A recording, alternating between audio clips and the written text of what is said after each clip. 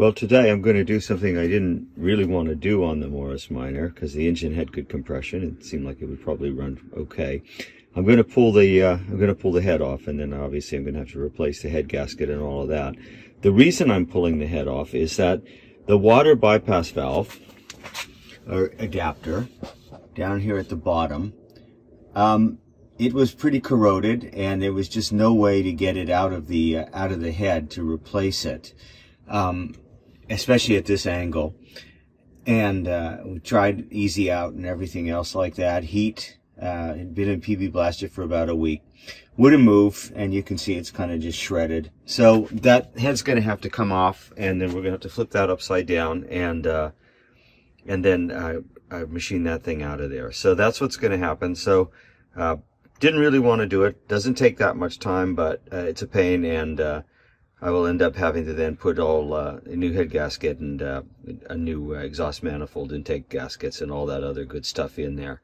But it'll give me a chance to have a look at what it looks like inside the engine. So I guess that's okay.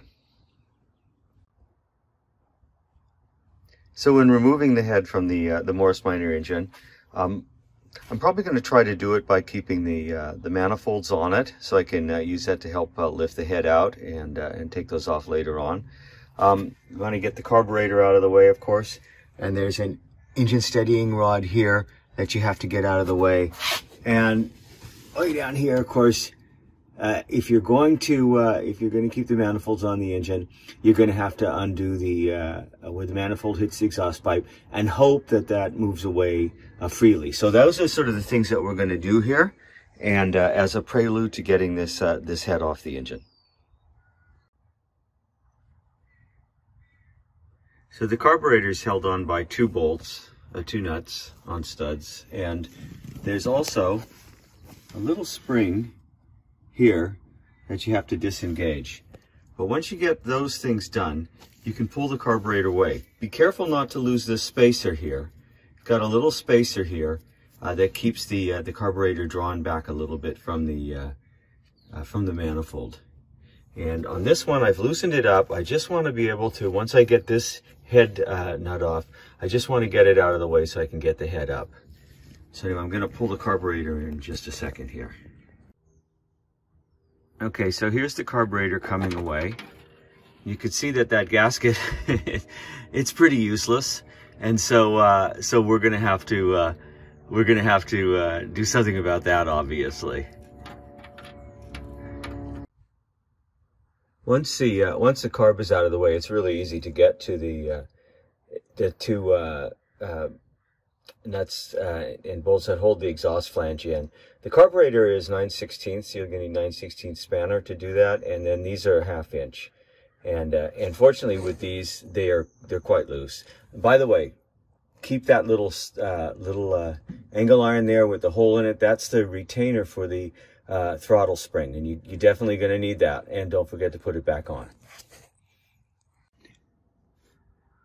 Well, things came off pretty easily in terms of the little holder that has holds the exhaust to the manifold. One good thing is these are brass nuts, and so they tend not to be seized on there. They tend to come off pretty easily, and you have the same thing on the exhaust manifold and intake manifold.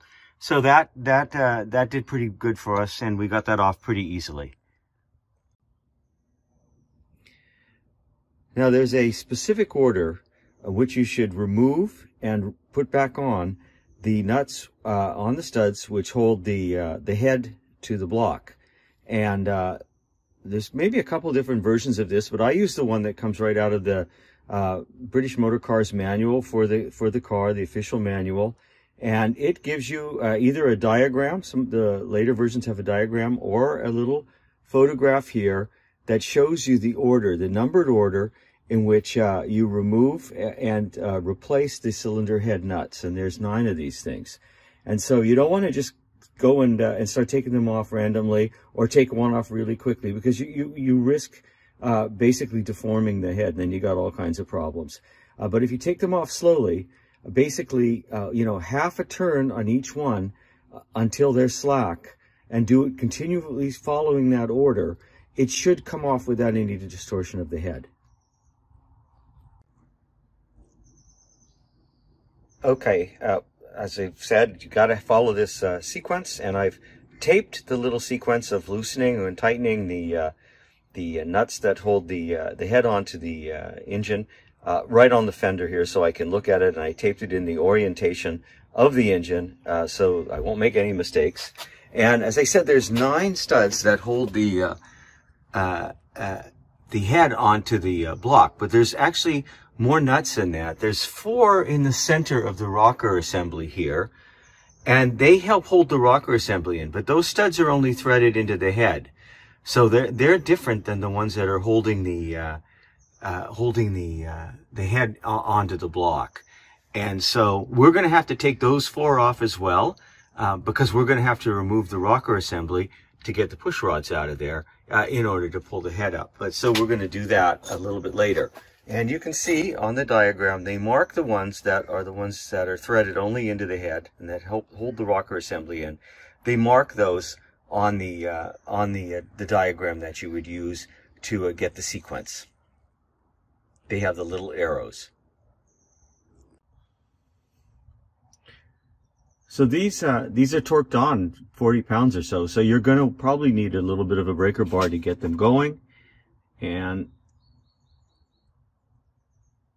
there we go. And as I said, you only really want to go about, less than half a turn or so on the first go around as you loosen each one of these up. And then keep it slow until they become completely loose. So I've got all the head nuts off, and these actually look pretty clear. They don't look like they're all rusted up. I had another stud that came out. We'll fix that. And so what I do is, I've still got to take that rocker assembly off, but I'm just going to throw a little bit of PB Blaster in these things. And it soaks in there, gets down there, and helps loosen things up. But they all look pretty good. I don't see them, any signs of them rusted on there, but we'll see when we try to pull the head up. Okay, so once you've got everything loose, hand loose, then you could go ahead and just speed these things up and get them off of there. So the main head nuts, the ones that are the studs going to the block, are 9/16, and these little guys here that are the last ones that are holding the rocker assembly on here, they're 1/2 inch. And so I've loosened them up, and I'm just going to pull them out, and then we'll try to get the rocker assembly off of here. And then we have to be very, very careful what we do with the push rods.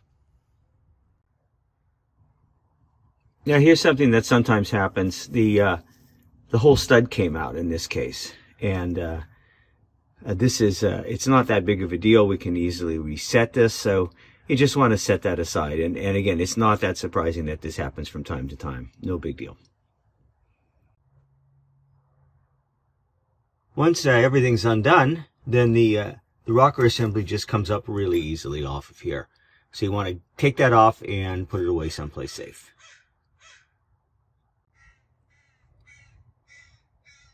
So the push rods just come right out like that. But you want to keep them in order. There's 8 of them. You want to keep them in order. So the time-tested way of doing that is to have a cardboard that you've written on, and maybe both sides, because you get a bunch of oil on it, and put them in starting from the front to the back, 1, 2, 3, 4, 5, 6, 7, 8, and have everything clearly marked out and a tight little fit there so that you can put them in, and you'll know how they go back in when you put the head back on. So really easy. They just come right out, and then we're just going to put them in here in order.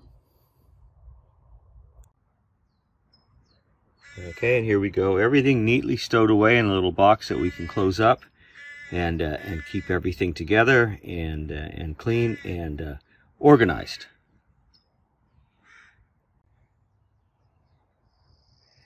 Well, I was very lucky. I was able to just once everything was loose, basically just lift the head right off of the block, and there it is right there, resting on the manifold with all the various bits and pieces.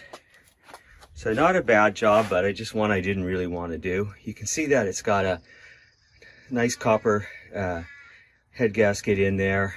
I'll be getting into how much carbon is built up on the rings and all that sort of stuff, looking at the valves and everything in the head. But pretty satisfying. Thing is off, and now I'm ready to kind of tackle the problem, which was not anything to do with compression or the engine, but was that that pesky little bypass adapter that's pressed into, or that's screwed into the bottom of the head. So then we have to tackle that. But anyway, there it is, taking the head off a Morris Minor. And it would be the same if you were working on an early Sprite or a MG Midget, anything like that. So what you can see here is that the intake and exhaust are really a sort of a one-piece thing that just comes off like that. And there you have it. And easier to do when the head's off the car, but you can do it when the head's on the car, of course. Not too bad. But there we go. And now hopefully we can get working on what the cause of all this was that little bad boy right down there.